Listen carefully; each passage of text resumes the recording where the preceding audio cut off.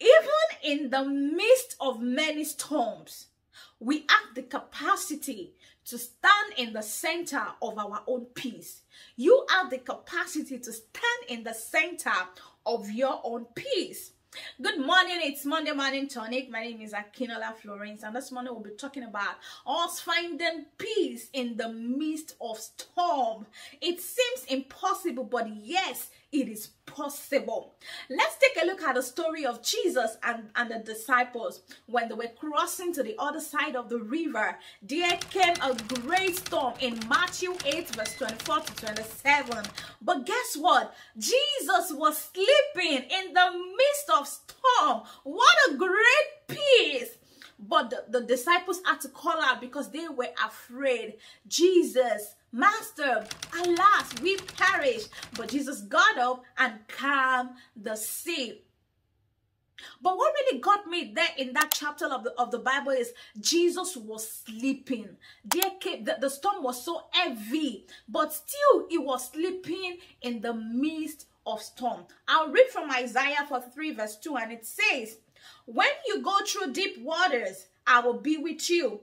When you go through rivers of difficulty, you will not drown. When you walk through fire of oppression, you will not be burned up. The flames will not consume you." What a great promise of peace to us as children of God. He said to us, rejoice. He has overcome the world. He says you should not be anxious for nothing, but by prayer and supplication with thanksgiving, make your request known to God. Our challenges, our everyday life challenges, can represent storm in our life. It could be loss of job, it could be sickness, it could be delay that represents storm challenges in your life. But relax, rejoice. He said he has overcome the world. At every point or at any time of our life, there could be storms. Storm may arise, but God has promised us peace. He says, my peace I give unto you, not the peace that the world can afford. The peace of God is one of the promises of God to us as his children. And real peace does not mean it's not the calm.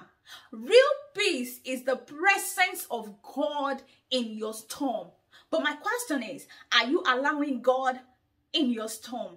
Look at Peter. He was able to walk on waters because his focus was on Jesus in the middle of the storm. But immediately he shifted his focus from Jesus, he began to drown. And that's number one thing you should do. Anytime you find yourself in challenges, in the midst of storm, keep your gaze, keep your focus on God.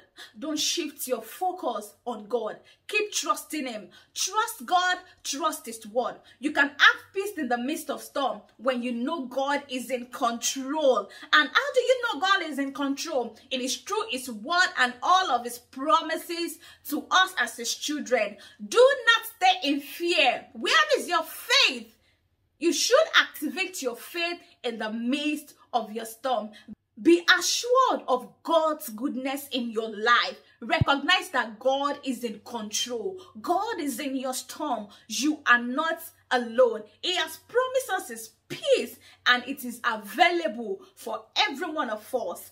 And I pray that the peace of the Lord will rest upon us in the midst of storm. And I decree into the life of as many that are watching me that the storm in your life, the storm is over right now. I said to your life, I speak to your life right now, and I said, peace be still in the name of Jesus. So rejoice. He has overcome the world. No matter the challenges, the trouble, the storm, whatever it is, keep your focus on God because he's in control. Allow him in your storm. Give him space in your heart. He will take control of everything. Be rest assured. Rejoice, for he has overcome the world. So see you next week, same time. Bye.